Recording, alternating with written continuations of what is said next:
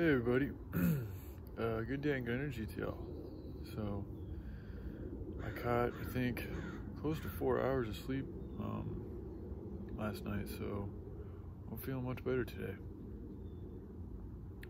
Now, I did go a little over 48 hours without any kratom, and then I broke down.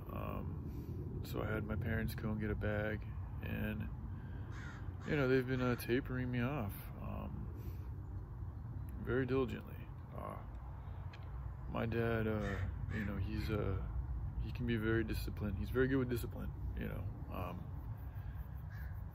So yeah, he's keeping a sharp eye on all that, which is good, man.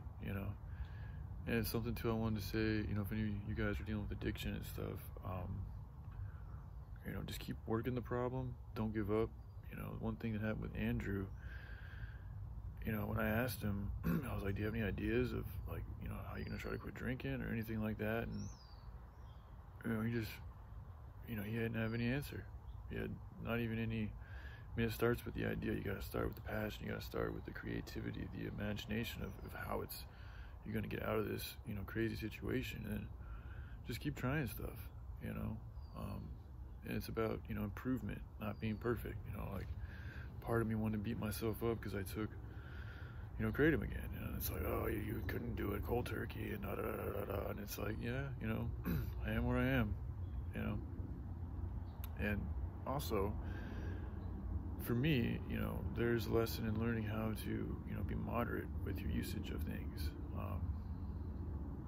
So, I know that I felt like I've been able to, be a little bit better at not taking so much all the time and like trying to get like super fucked up, which is something I used to do as a younger person often. If not, like, it was always on my mind. I always wanted to get fucked up. But it's calmed down now. It has been more like a medicinal medication, self-medication.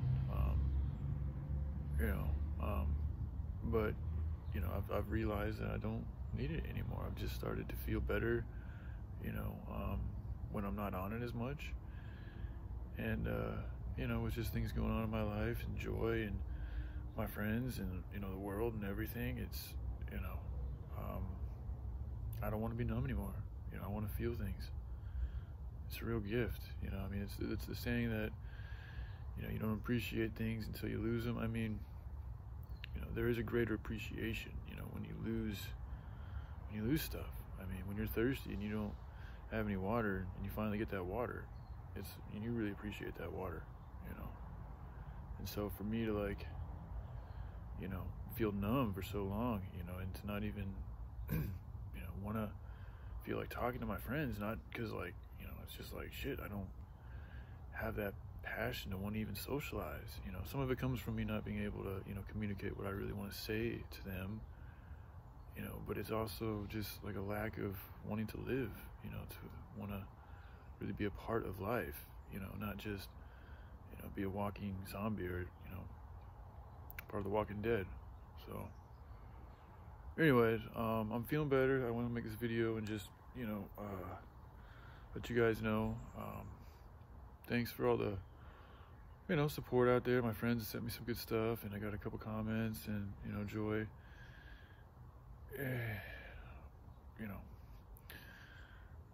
I don't know, I just feel like saying thank you guys. So hope you guys are doing well, and I know a little bit gruffy right now, but I'm feeling good, so it's all right. Love you guys. Have a good day. Bye.